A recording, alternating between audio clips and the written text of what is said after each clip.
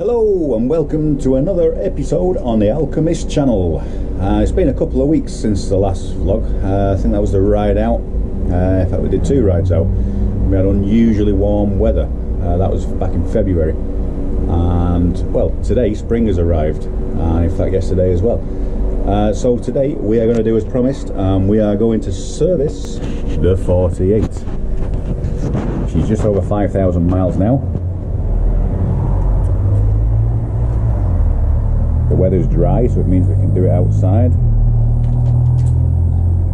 Obviously we're lost for room at the moment in the shed. But a quick update on the garage. So we've cleared most of the land now. All the trees are down. So the next step is order the garage, get the base put in, and away we go. But for now, let's concentrate on the service. So let's get some tools out.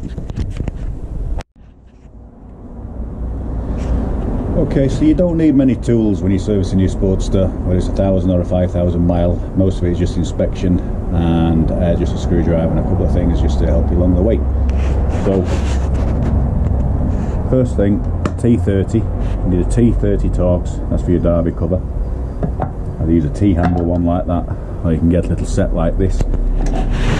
I prefer these purely because you get a little bit more force on them when using them from that side. Tool. Screwdriver, that's to take your oil bung out. I do have the screwdriver type handle ones on the spring, but they're not 6, they're not 7, they're not 8mm. I think they're imperial, so we'll just use a screwdriver. If you can't unscrew your oil filter by hand, oil filter strap,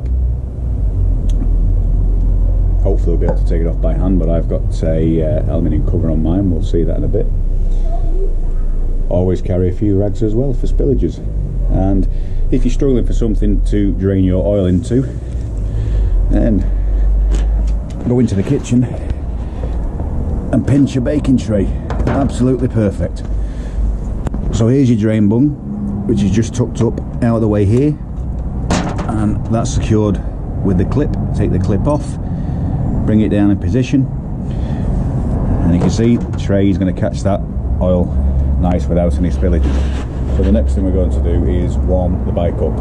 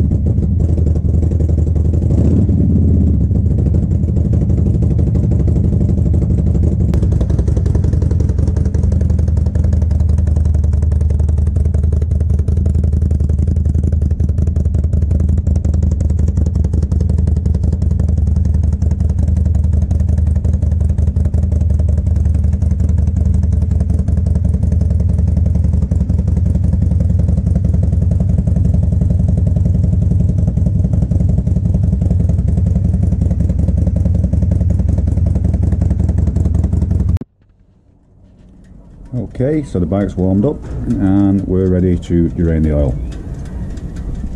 So we're just going to release this clip now and pull this bung out.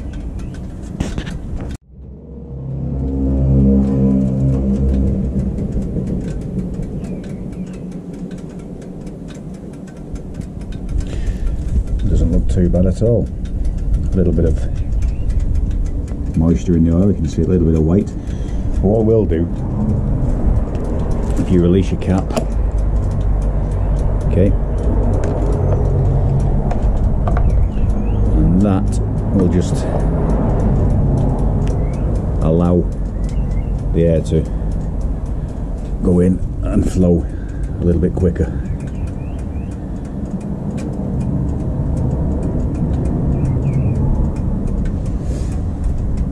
So I'm just seeing a little bit of light moisture in there, and that was probably due to a lot of heavy rain riding through last year in Scotland, where the air filter was popping farting, nearly stalled the engine a few times, so she took on a little bit.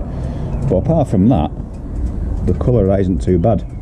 Now, what I do for a living, where I work, every time we service a machine, we take oil samples and send them away, and you'd be surprised to what they find when they put the oil sample through their little special machines. And they'll come up with water ingress, aluminiums, irons, all various types of wear and tear that goes on inside your engine, and most of it's detrimental, but it gives us an indication then if anything's going seriously wrong with the insides of your engine, which is quite handy. But for these, it means any need to worry. So we're nearly there with the oil now, just barely a drip. Oil filter. Now I have an aluminium cover on mine. Nice little covers these. Get them in all various styles. Looks good on there. Tightens up with two little Allen grub screws. But my filter, what I've just noticed there, I've used this filter strap to take it off, which is on a ratchet. I use that one nearly every day. What I've noticed taking this off is whoever services at 1,000 mile actually over tightened this filter, and she was well too over tight for the bike. Okay, we can get it with a hand now, and the reason I always carry rags is put a rag underneath, catch any of that residual oil that's going to come off your filter. Save it going on the side of your bike and all over the floor. Okay, you can see it running down now. Okay, and always have something underneath to catch it.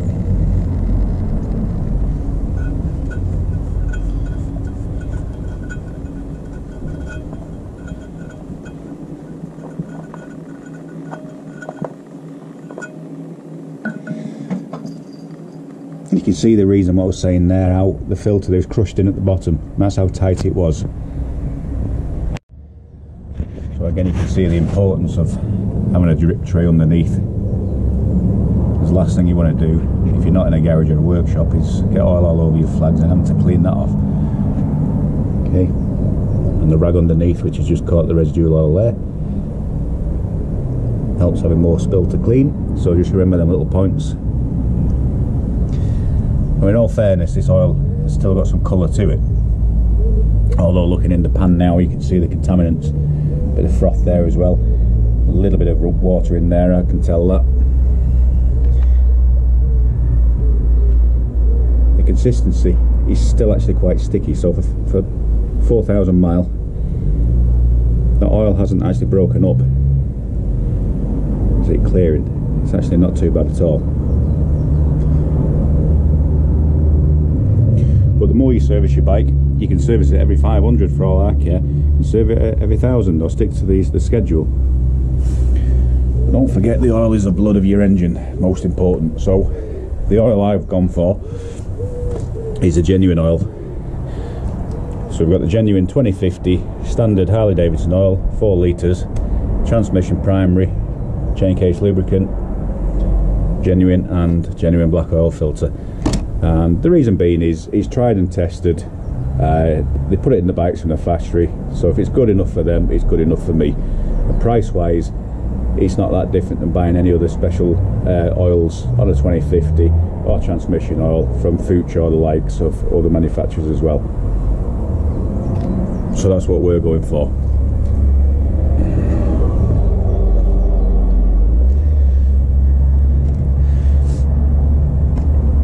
Okay, so once we're happy that everything is drained out, we can clean things up and start to put things back together. Most important thing with an oil filter, never put an oil filter on dry. You want to clean off the ring around there, and then just put a light smear of oil around the seal, and then it's just hand tight and a little nip again. There's no actually need to use the tool to put a filter back on. It's just hand tight until you can't tighten it anymore, and that will do. Okay.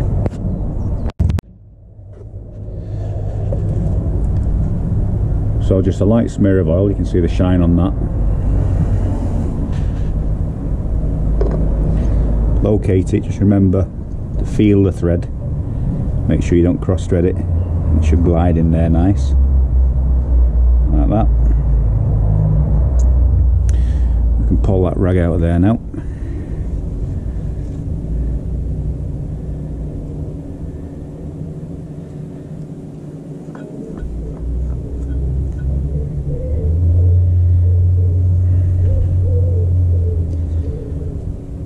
Move that out of the way.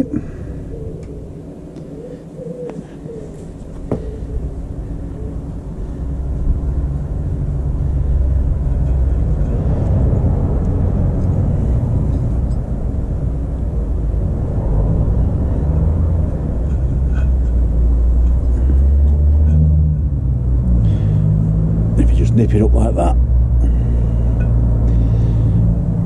and keep going until you feel you can't do it anymore.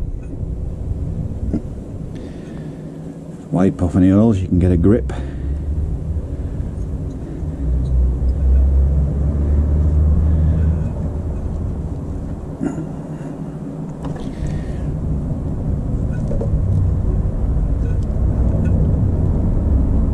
And then one more for good luck. And that's it. Oil filter done. Another little tip, if you want to clean the last remaining bit of old engine oil out, just get your oil can, just put a little drop of oil down, and as you can see now, she's starting to run out clean. So now we know that the last remaining bit of the old oil is out, and everything you put in there now is going to be straight out of the tin.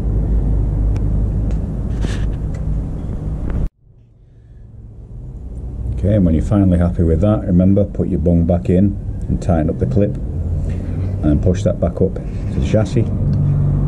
Remember to put your clip back on.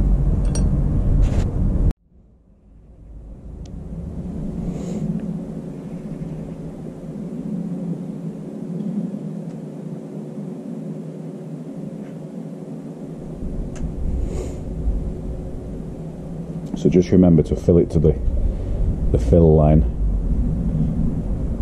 Keep checking your dipstick, but you'll be checking the oil again when it's hot, as per what the dipstick says.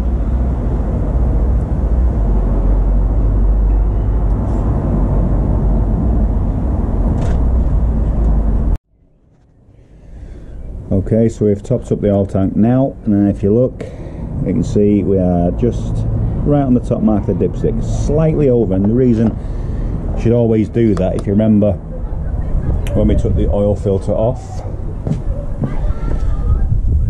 when you take the oil filter off, you lose this much oil.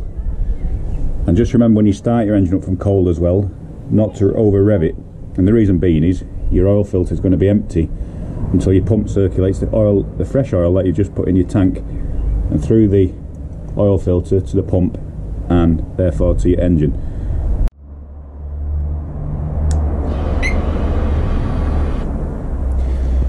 Now initially, when you start your bike up after a service, you will have the oil light come on for 2 or 3 seconds, from what I was just saying about the oil filter, and that's the reason why, because your pump will be starved for momentarily until the oil gets through your engine.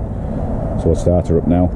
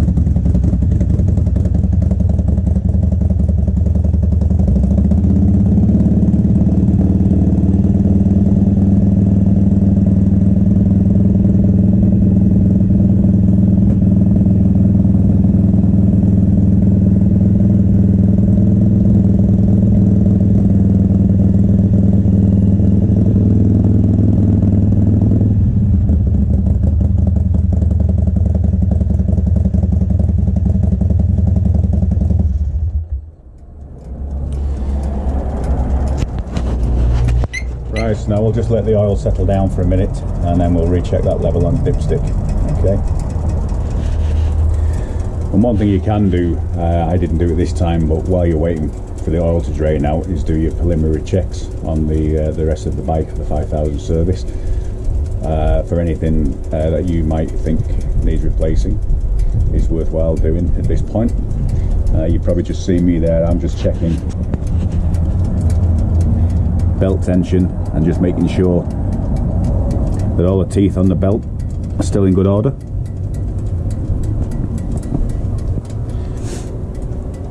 Check your pulley.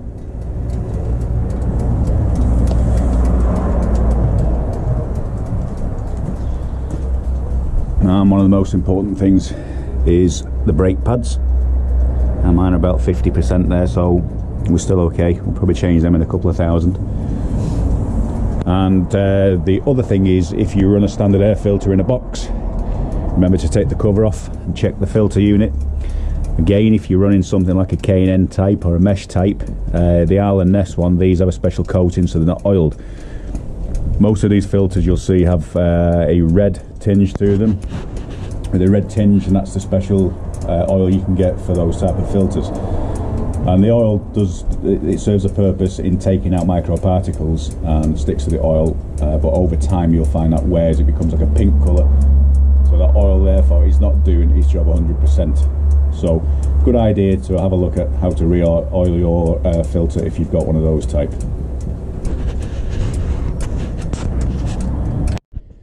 Okay, so we've warmed the bike up, now it's time to recheck that oil.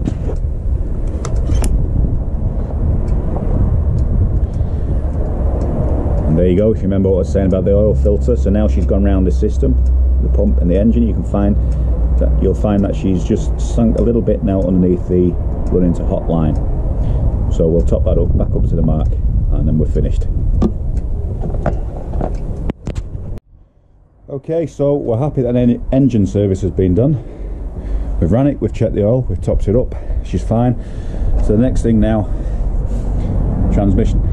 We're going to take the derby cover off. So if you notice now, I've put a piece of wood underneath the bike on the stand, so it kicks it more in an upright position. One, it's easier when you're putting the oil in to check your level, and two, when you take the derby cover off, you're not going to spill any oil out of there as well. So, okay, so when you've got all the, oh, and just going back, when I said T30, these are actually T27. Some are T27, some are T30. These are actually 27. When you take your bolts out, remember when you take the cover off, just be aware of the clutch spring.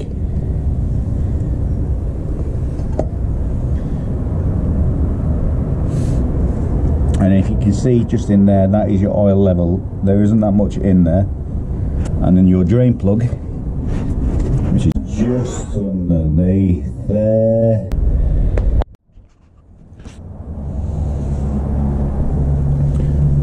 Okay, so once you're happy that you've drained all your oil out of there, which that looks about right, we can go ahead and put the plug back in. But what you'll notice before you do that, on the end of there is a little magnet just to catch any filings.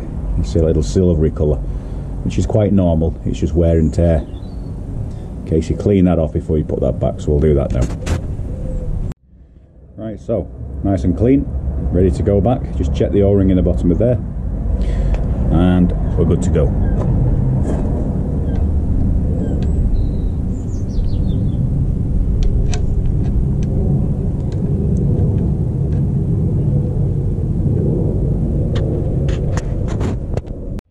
Just as a reference before, I'm sure I said to undo the plug, the transmission plug, I'm sure I said 17mm. I think it was because I was holding a 16-17 wrench.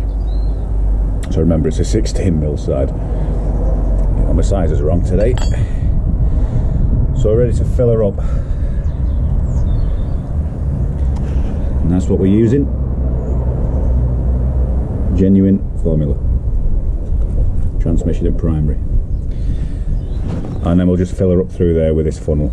Now, these are great, you can use anything you want if you can get it in. Sometimes you can buy these and it has the extendable filler on there which pull out, which you probably get in there and just do it with that. But For the price, these things are handy, so we'll use that and we'll go ahead and fill her up. Okay, so we're happy now. We've put the full 1 quart of primary oil in. I don't know if you can see the level there, but she'll take all of that. One thing to remember, I've just noticed I've got a slight nick in my seal here. It's not been leaking, but that's something I will be changing. And the other thing is to adjust your clutch. That's something else we can go over and probably do that another time when we change the seal. We'll do the clutch adjustment. That'll be alright for now.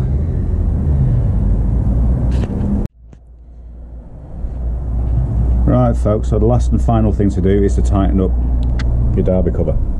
And I just thought I'd take an opportunity while the screws were off to paint the screws gold. It looks a little bit tired. Tons better. Now, there is a sequence for these.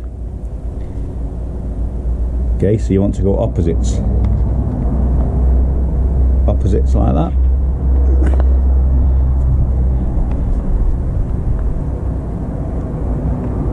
And just nip them up until you feel it bite.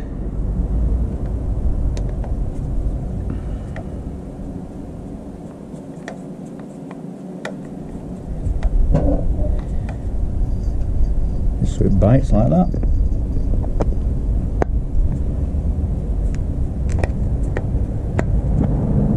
And again.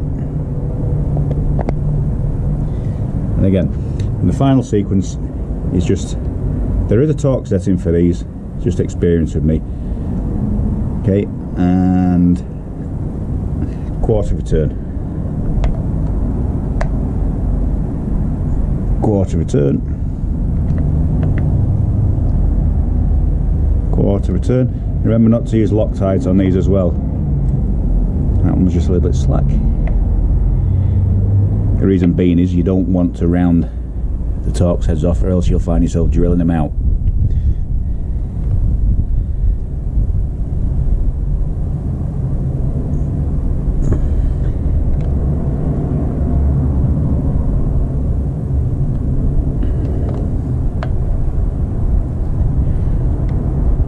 Okay, so you do that until you can't feel any more.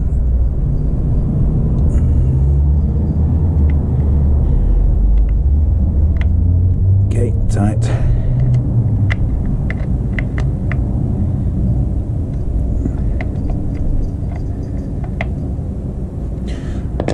All good to go.